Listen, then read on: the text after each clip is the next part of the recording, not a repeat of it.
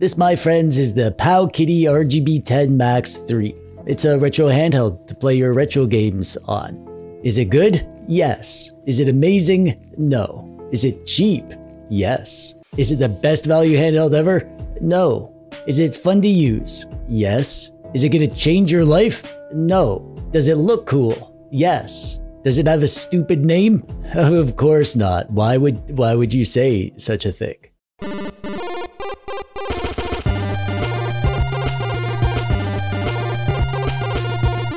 Hello, TechDweeb here. You're there. That's where we are.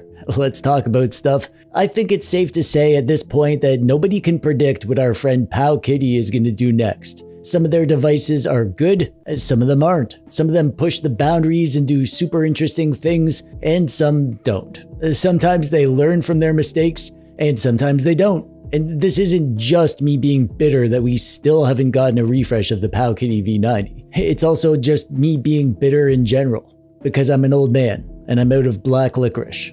But we're not here to talk about my sore back or my bifocals. We're here to talk about this, the Powkiddy RGB10max3. And I think we can all agree that it's a really, really stupid name. Stupider than most of the stupid names that these things get named. My best friend Russ from Retro Game Corps did a video explaining why this thing has such a stupid name. Check that out if you want to know why these things happen. But I don't care why. I hate it so much. Heck, I could come up with a better name in like 2 seconds, probably. Okay, I need a few more seconds, I guess. Poobiedoop. Poobiedoop. The Powkiddy Poobiedoop. The more you say it, the funnier it gets. Poobiedoop. Poobiedoop. Poobiedoop. The Powkiddy Poobiedoop is actually a really interesting little thing. I'm a big fan of this little guy. It ticks a lot of the boxes that need to be ticked for me to be truly happy with a thing. It's comfortable, decent controls, great screen, great system, interesting form factor, a bunch of bells and whistles, and it looks cool. It's not going to change the world or anything, but it doesn't really need to.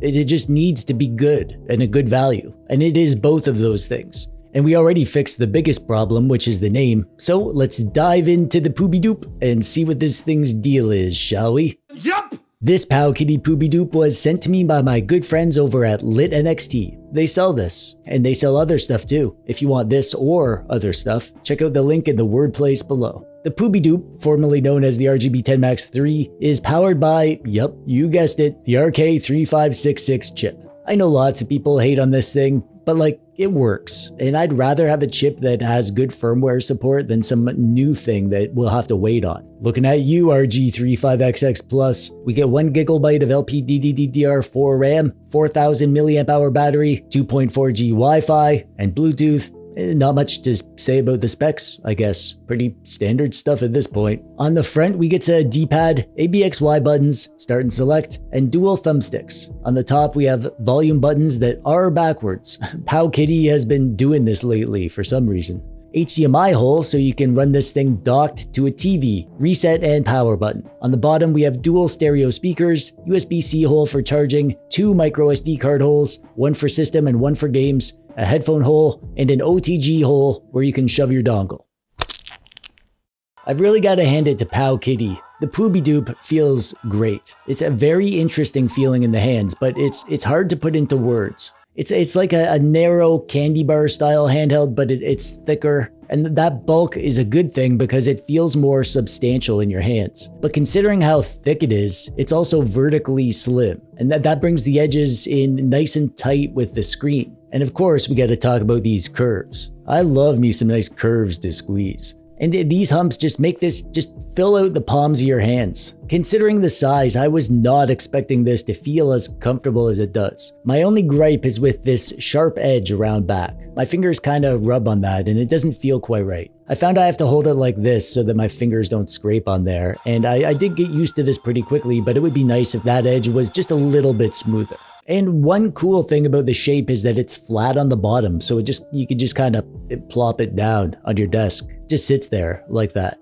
Kinda neat. I wish more handhelds could do that. And I really like the look of this handheld in general. It's a little weird, but there's something about it that feels unique. It's kind of angular in some parts and rounded in others, not too bulky, but spacious where it counts. I really like it. I can see myself grabbing this often just because it's so different than most other handhelds. And now we come to the controls. And as usual, the controls are good, but there's one thing that isn't great. Why is there always one thing? Surely it can't be that hard to make a retro handheld with perfect controls. It's probably super easy.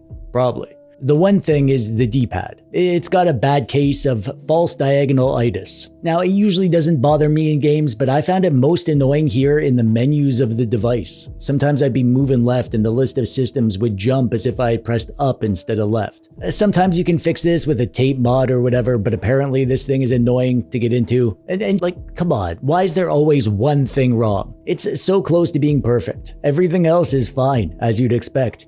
Good buttons, comfortable triggers. L1 and R1 are a tad clicky, but not terrible. But one thing that is great here is the thumbsticks. I don't know if Powkiddy is using new sticks here, but these are way more accurate feeling than we typically get. They're just Switch style sticks, but these are better than even my RG556, which is almost twice the price of this thing. Credit where credit's due. Good job, Powkiddy. Please keep using these sticks from now on. The screen is another strong point of this thing. It's a 5-inch display, IPS, so great viewing angles, and OCA laminated of course, and it has a resolution of 1280 by 720. At this size, that is a beautiful resolution. The images are super crisp, and that's plenty of pixels to give us lots of good options for integer scaling on the majority of systems. It's bright and colorful and beautiful. Granted, most screens are amazing these days, but this one really hit me. As soon as I turned it on for the first time, I was like, oh, okay, yeah, I could get behind this. And then I did, and I saw that the only thing behind it was a sticker. So I went back to the front where the screen is. And the sound is good.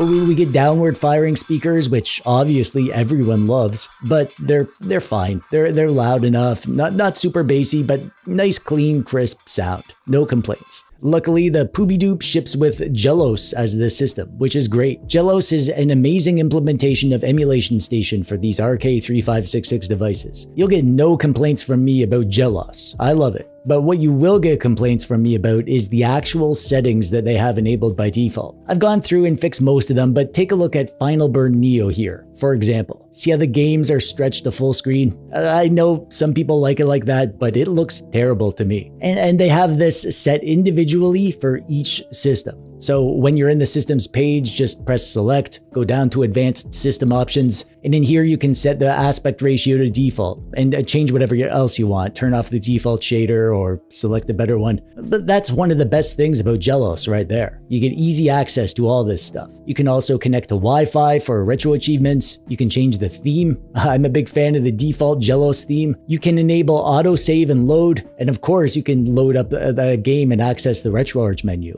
and make whatever tweaks and stuff that you want to do in there. Having a great system on the Poobiedoop means that you'll get a great experience out of the box, and we'll probably have other systems supported in the future. Another thing I like about the out-of-the-box experience on the Poobiedoop is the games lists. They're really good. For the most part, you'll get really clean, complete ROM sets for all the main systems, with no dupes or a ton of non-English games. There are a few less than ideal things about the games lists. Like, for example, several of the arcade games appear in multiple systems. I would have preferred to just have one system like Final Burn Neo for all the arcade games, but whatever, it's a small gripe. And we get a ton of the higher end games. Almost 200 Nintendo 64 games, 85 PS1 games, 250 Nintendo DS games, 20 Dreamcast games, 35 PSP games. And these are all good game lists. All the best games from all these systems are on here. Of course, you can always add your own SD card or add your own games, but it's nice when you get a device that you can start enjoying right away without faffing about with a bunch of bullcrap, you know? Yeah, you do.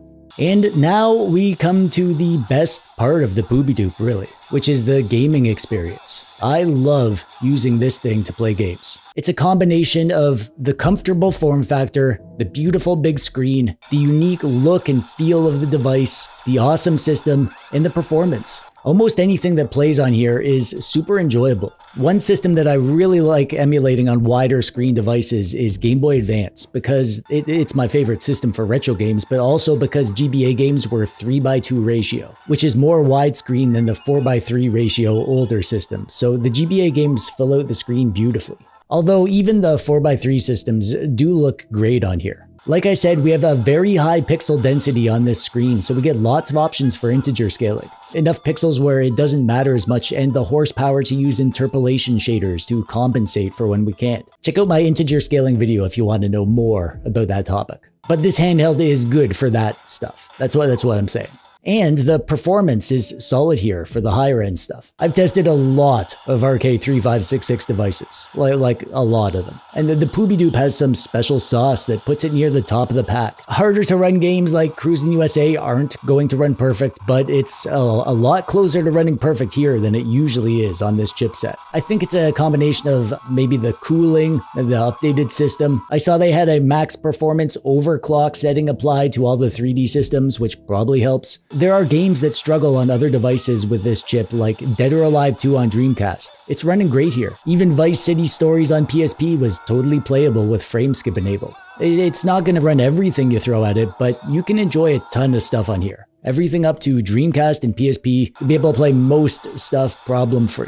I know lots of people are annoyed that we're still getting RK3566 devices, but I'm not one of them. There's a lot more to what makes a device enjoyable than the performance, and as long as the performance is good for the price, then I don't care what chip is running it. Speaking of which, let's talk about the price. The Poobiedoop is $90 from Lit NXT. That's the same price as if you bought it from Powkiddy directly, but with Lit NXT you get free shipping. And at that price, it's a very competitive offer. It's a bit cheaper than most of the devices that it competes with, but what you get here is the unique and comfortable form factor and the big beautiful screen. There's a lot of personal preference when it comes to picking a handheld or buying a second handheld or a third handheld or a 47th handheld, so I can't say for sure that this will be the perfect choice for you, depending on what else you have. But I will say that I love it, and I will personally be grabbing this quite often to play games on because it's so comfortable and easy to get along with. And I love the look of it, which is actually a really big factor for me. So,